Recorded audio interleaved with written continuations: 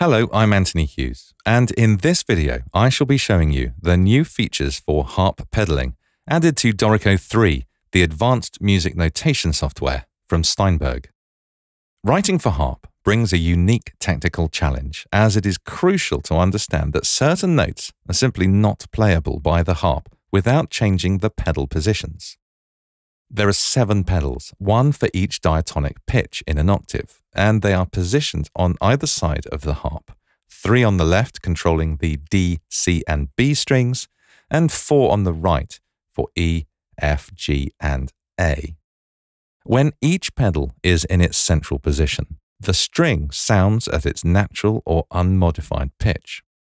When the pedals are in the upper position, the strings are slightly relaxed and play the flat in the pitch. When the pedal is depressed fully to its lower position, the string plays a sharpened pitch.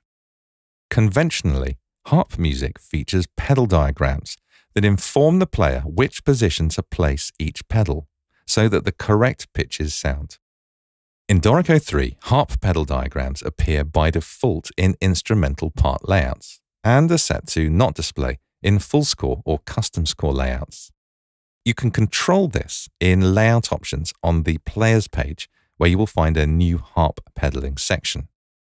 Harp pedaling can be displayed in 2 different ways, which can also be managed here in the layout options.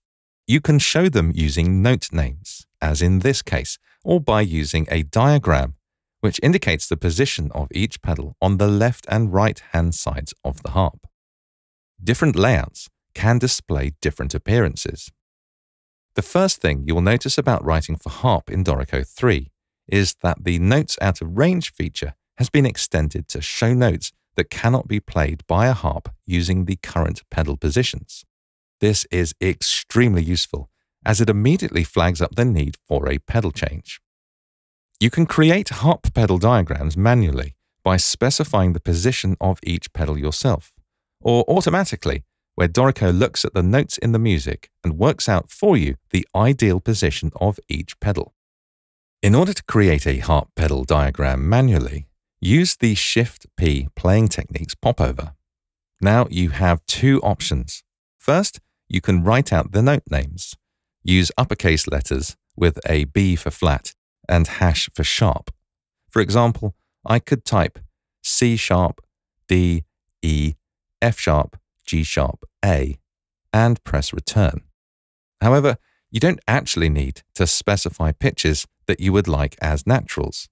Dorico looks to see which notes you haven't included and automatically inputs them as naturals. So I could simply type C sharp, F sharp, G sharp and yield the same result. Notice that now I have a harp pedal diagram, the notes no longer show as out of range. The second method is to describe the pedal positions, remembering the arrangement of the pedals each side of the harp. Use a hyphen for a pedal in its central or natural position. Use the caret symbol to denote a raised pedal to produce a flat, and the lowercase letter V for a lowered pedal or sharp. You must specify the position of all 7 pedals, and you can optionally include a pipe character to help orientate yourself. So to recreate this same pedal diagram using the pedal positions technique, type Shift-P to open the popover. Then remember the arrangement of pedals on the left of the harp are for D, C, B. So we need to type hyphen, V, hyphen.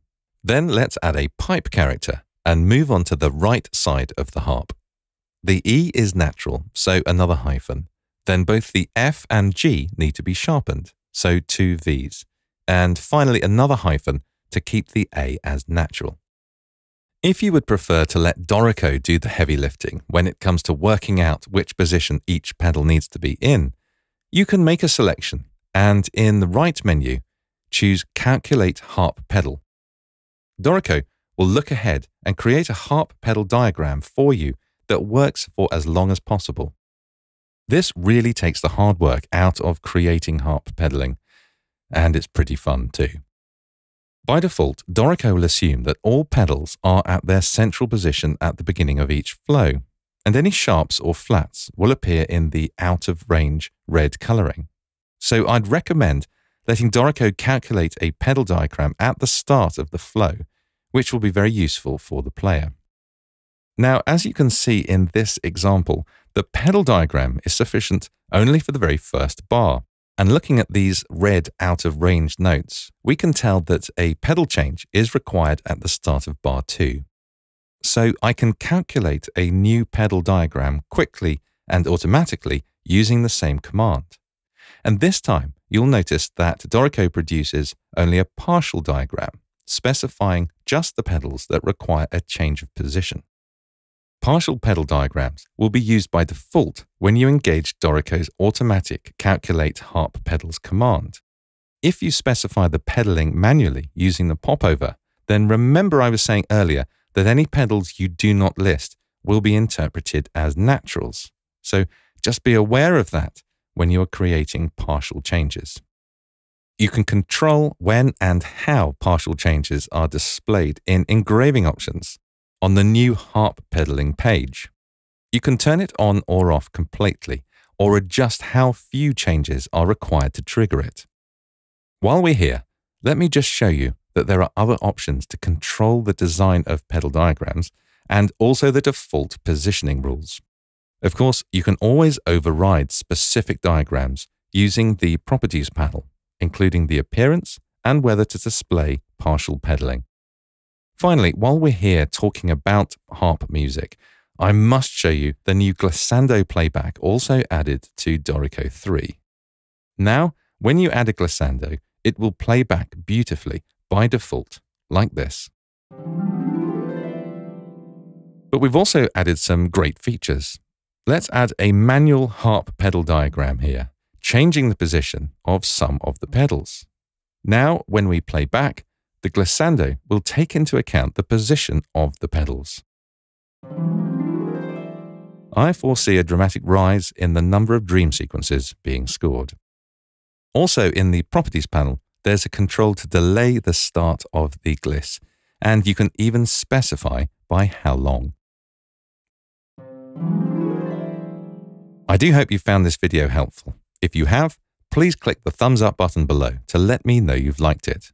And subscribe to the Dorico YouTube channel today to see many more videos like this one. I'm Anthony Hughes.